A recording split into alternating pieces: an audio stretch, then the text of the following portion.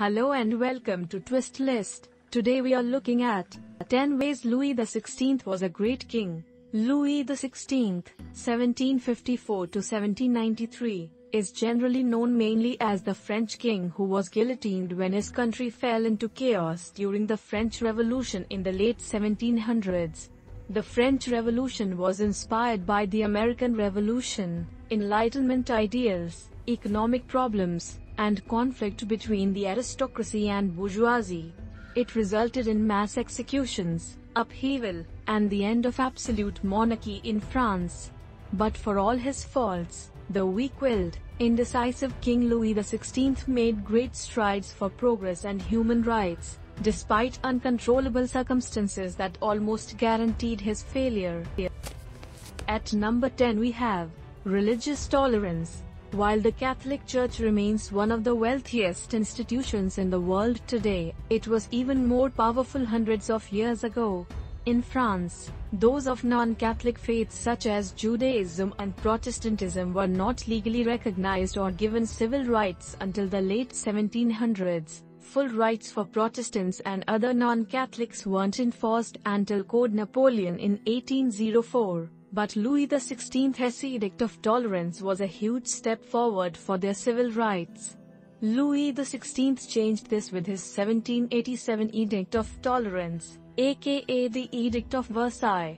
His signing of the edict granted non-Catholics in France the right to non-discrimination based on their faith and civil status so that they could register marriages, births, and deaths and own property.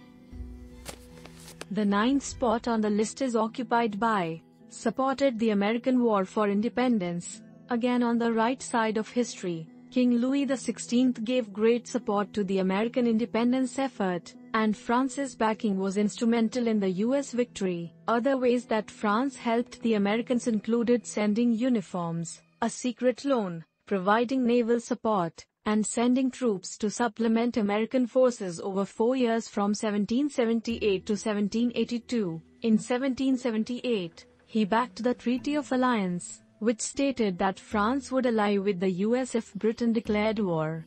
He also let Britain know that France acknowledged the independence of the newly formed US. When Britain consequently declared war 4 days later, Louis sent aid and arms across the Atlantic to the American rebels. French officers were also recruited to join the Americans, including the Marquis de Lafayette. Number 8 on our list is abolished serfdom on royal land. While serfs weren't quite as low in status as slaves, they did have the right to own property. They were the lowest social rung of the feudal ladder, and when land was sold, they were sold with it. They had no freedom of movement. Serfdom was fully abolished in France when the feudal rights of the nobility were taken away on August 4, 1789, by the National Constituent Assembly. There was vocal opposition to the perceived inhumanity of serfdom, particularly from famed Enlightenment writer Voltaire. In 1779, Louis XVI abolished serfdom on all land under royal control in hopes that this would encourage other landowners to do the same. At number 7 we have encouraged exploration. Louis XVI played an important role in supporting French exploration of the world during the late 18th century. The voyage came to a tragic end in 1788, when the ships sank off Australia, killing all 227 people aboard. But it was hugely important for all the data sent back from each port, which is now kept in Versailles. The king was fond of the book The Voyages of Cook and wrote a history of the exploration of the South Seas, which was published in 1791. Dissatisfied with France's lack of knowledge of the southernmost parts of the globe, he decided in 1785 to send out an expedition with 2 navy ships, La Boussole and L'Astrolabe, and chose Captain La Pérouse to lead the round-the-world voyage. Louis was intimately involved with the voyage, choosing crew and setting its objectives, setting up new trading posts, meeting new peoples, and mapping the world. Number 6 on the list is abolish torture for confessions. In another display of tolerance, Louis XVI abolished the use of torture to extract confessions in French courts. Louis XVI decreed on August 24, 1780, the abolition of one kind of torture, known as la question préparatoire. Later, in 1788, he abolished torture préalable. Torture préparatoire was used to extract confessions from suspects on trial who might have been innocent, whereas torture préalable was used before executions to get the names of accomplices from convicts on death row. Torture was a commonly used tool in Western criminal courts for 600 years, from around 1250 to the 19th century, but was criticized for its inhumanity and because of the consequent unreliability of confessions. John Langbein said that with torture, no safeguards were ever found which could protect the innocent and guarantee the truth. The agony of torture created an incentive to speak, but not necessarily to speak the truth. The fifth spot on the list is occupied by damage control. While France undeniably underwent huge upheaval during and after Louis XVI's reign, it is a testament to the unlucky king's efforts that he managed to keep the country together for that long. Secondly, the political climate in France was ripe for revolution, and there was little anyone could have done to change that. France's loss in the 7 Years' War under Louis XV left it in serious debt. An unexpected flurry of crop failures in the 1780s caused severe shortages of bread. The ancient tax system was deeply unfair, with the common people bearing the brunt of the cost while the nobility were free of responsibility. Finally, the ideals of the Enlightenment began to really take hold at this point and caused revolutionary thinking. Firstly, Louis was never supposed to be king.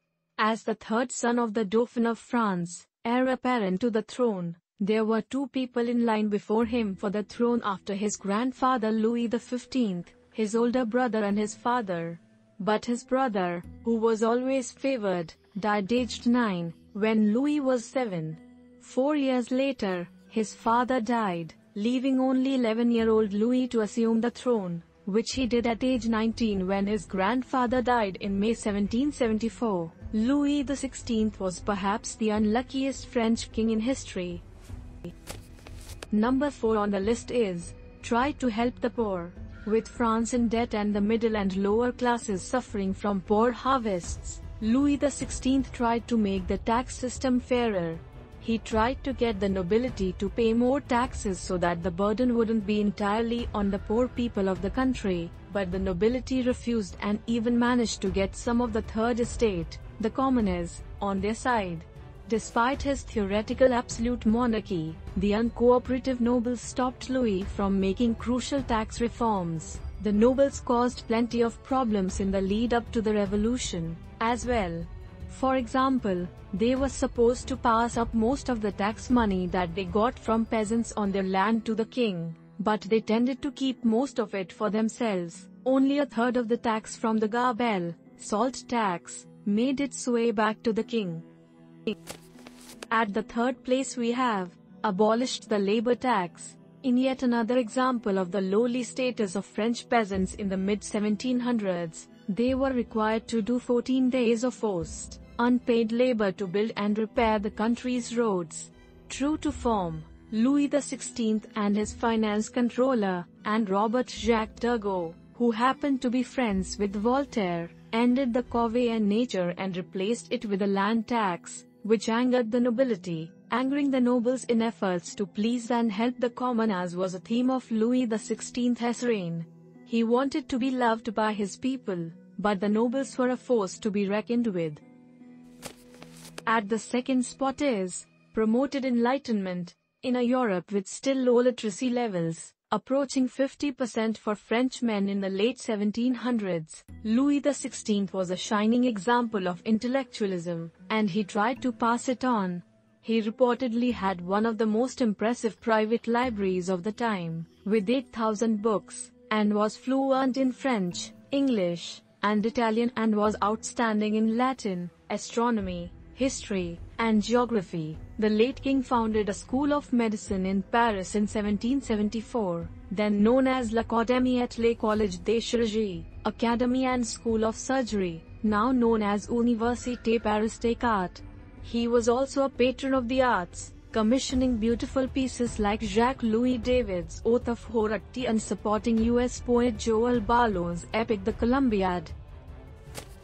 And finally, at number 1, abolished the death penalty for deserters. Louis XVI never could have guessed how ironic the fact that he abolished the death penalty for army deserters would become when he was guillotined decades later during the Revolution. In keeping with his liberal style, Louis gave unusual leniency times to army deserters and took away the threat of capital punishment. This was part of a push to instill some initiative in his soldiers rather than having an army of robots. This decision may have been influenced by the important play Les Déserteurs, The Deserter, written in 1769 by Michel-Jean Sedain. Thanks for watching. If you enjoyed this video and would like to see more, then please hit the subscribe button.